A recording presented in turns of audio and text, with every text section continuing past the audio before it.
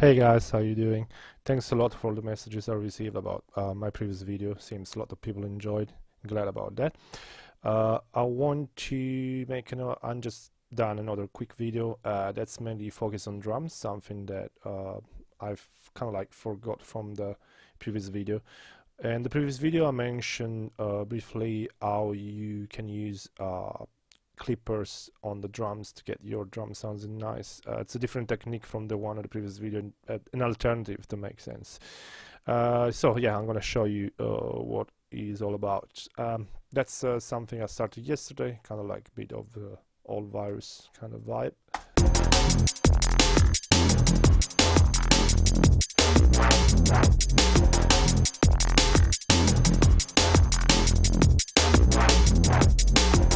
Anyway, let's start. Let's focus on the drums.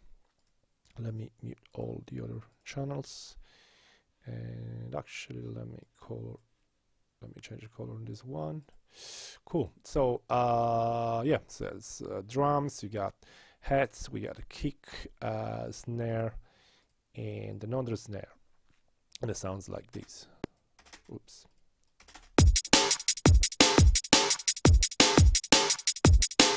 Alright, so on the drum bass I have this clipper called JST clip. It's my favorite clipper so far.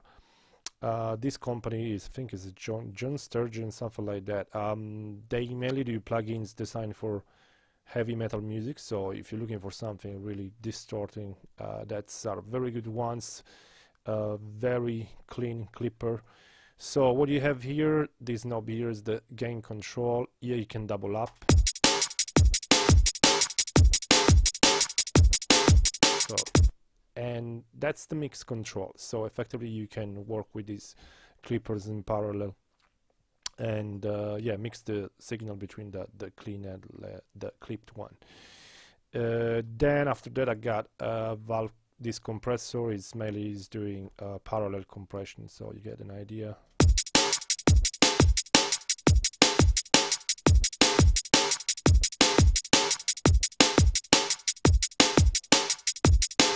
Yeah, just to bring all the other elements a little bit more up front.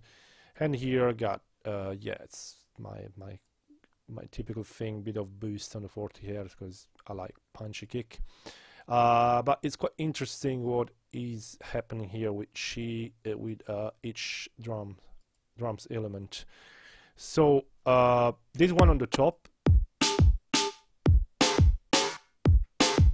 they're the original samples, that makes sense.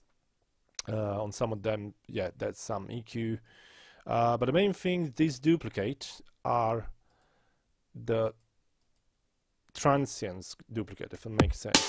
So each of these has a transient shaper, very extreme transient shaper. I'll show you what I mean. So let's put this one at 100. So obviously you see, oops, what?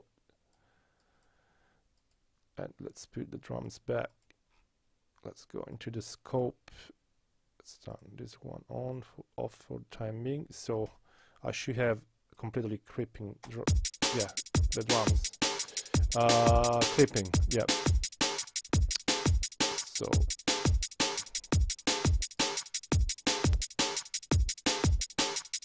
actually, let me turn off those two as well. Yeah, yeah. Let's go a little bit more. So the drums are clipping, as you can see. So the cool thing exactly about these plugins is that I can mix it and let the transients come out. See?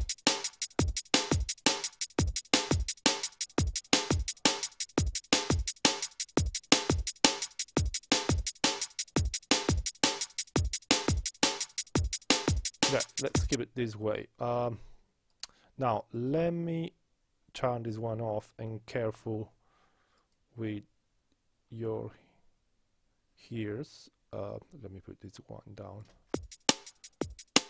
So you can hear it, the transient is really extreme, but that's how it works. So we go back, let's put this one.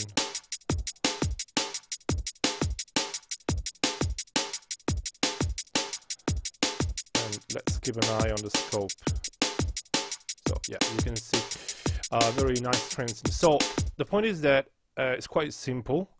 I call these kind of like parallel transients, if that makes sense. So you have the original signal, original channels, and you have a duplicated with very extreme transients. So the cool thing is that you can mix the balance between the two, and you have the advantage on the transient channel through the transient shaper to get it very tight or a little bit wider. You have to experiment until you get the nice results, basically. But yeah, that's quite useful technique. Sometimes, as I said, I use the compressor one that I showed yesterday. Sometimes I use this one. They both works well. It depends from project to project, obviously. And one thing to keep in mind, for example, where is that? Let me see.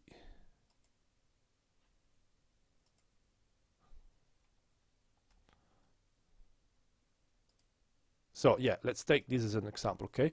That's the original, that's the transient one, okay?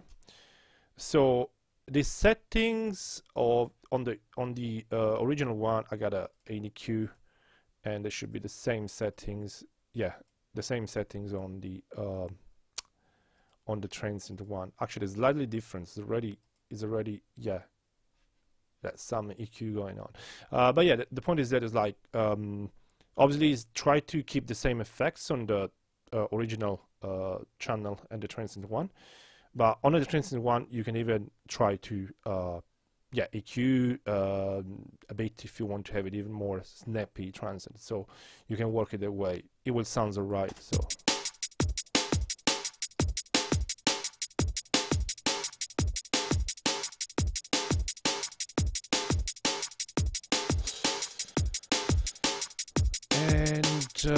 let me see. And last thing, but probably a lot of you do it already, reverb on the drums is usually always better to have the reverb in send, and you apply your setting. In this case I just put the reverb on the snare. Yeah, you can hear it. So, because if you have it through the send, you have simply more control. You can cut out bottom of the reverb signal, and I usually have the reverb completely wet at 100%. And I think that's all. Let's have a look. Let's have a listen to the loop again.